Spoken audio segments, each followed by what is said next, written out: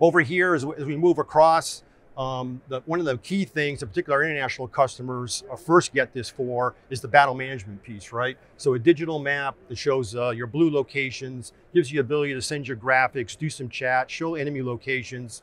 And that's typically where the international teammates will start and then grow to the other capabilities of providing sensor integration, radio integration, and other types of software integration for the platform.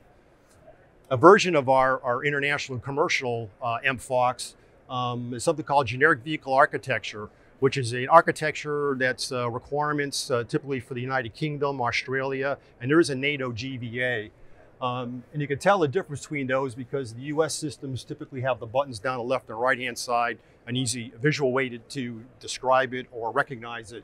And then the GVA has buttons all the way around, and they're in a set location. In this case, on a 12.1-inch display, and then down here for a ruggedized tablet, where the buttons go all the way around here for specific generic vehicle architecture display requirement.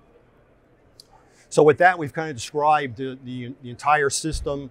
There are other sensors that are here on our wall. There are examples of type of sensors you can tie in and manage from one piece of glass.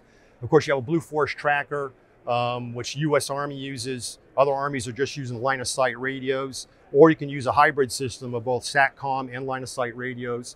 We have a series of cameras here, the enhanced situational awareness system cameras, for example. There's an electronic warfare system that's been tied in here to include jammers, sensors, and attack options. So there's all kinds of options that the MFoCS family brings you, and it's an extremely agile piece of equipment that allows you to do voice data video integration on your platforms, mobile command posts today, and make upgrades later on those same platforms or newer platforms in your formations as needed without having to buy a whole new system in the future.